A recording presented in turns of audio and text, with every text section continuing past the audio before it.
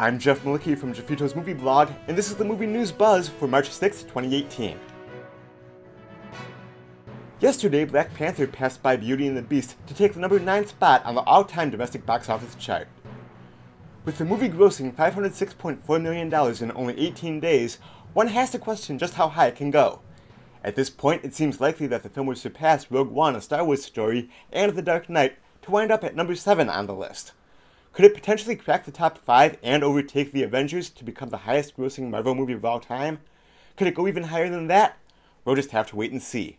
This weekend, Black Panther will see some competition from another Disney film, A Wrinkle in Time, which has been tracking to have a $30 to $38 million debut. The 3 other releases this weekend, Gringo, The Hurricane Heist, and The Strangers Pray at Night, are currently tracking to open with less than $10 million each. How much money do you think that Black Panther will make when it has finished its domestic theatrical run? Get your predictions in down below. Thanks for watching this episode of the Movie News Buzz here on Jeffito's Movie Blog. You can watch more by clicking right over here. If you like this video, hit the thumbs up button and share it with other movie lovers in your life. Don't forget to subscribe if you haven't already, and until next time, I will see you at the movies. Bye-bye.